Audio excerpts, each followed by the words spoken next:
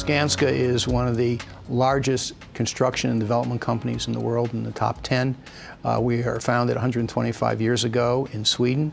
We're an international company operating in North America, South America, and in Europe.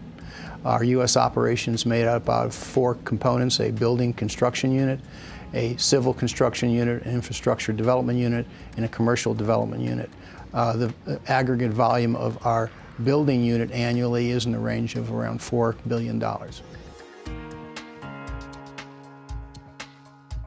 Our basic strategy in implementing BIM in the company is to realize, with a longer view, that we want all of our employees to be capable of using BIM when it's appropriate to their particular job function. So we're specifically not trying to build up a large organization for BIM, but rather a strategic organization for BIM, whose one of its primary functions is the training of the company, along with the promotion of BIM and the planning of BIM and the support that is required to carry it out. So we have a very small unit with the idea that ultimately all our employees should be competent in using BIM for their jobs.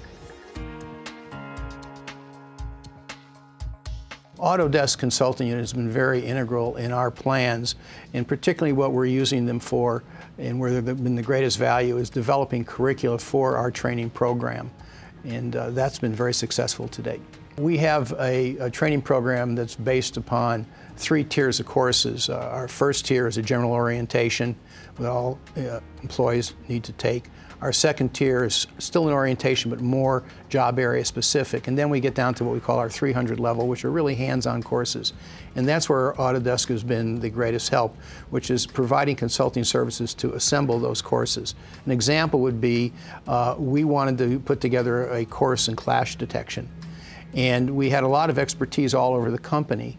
And what we did is we arranged for a group of power users to be the clients for Autodesk Consulting, who then went out and interviewed all these people, took all of our best practices along with their knowledge, and drafted up a recommended procedure for us to be the core of our training.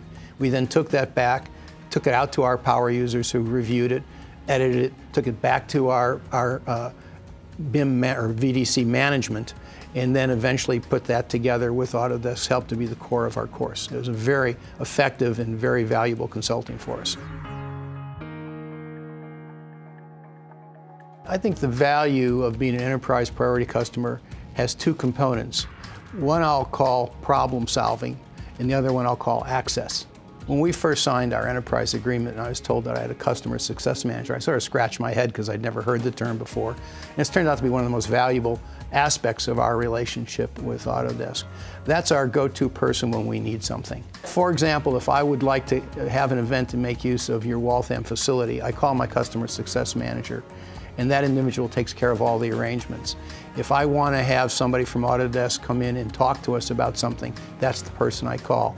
So that's a very important part of our access package, is to have that customer success manager along with the support account manager. They're very important people to us in making this relationship be of true value.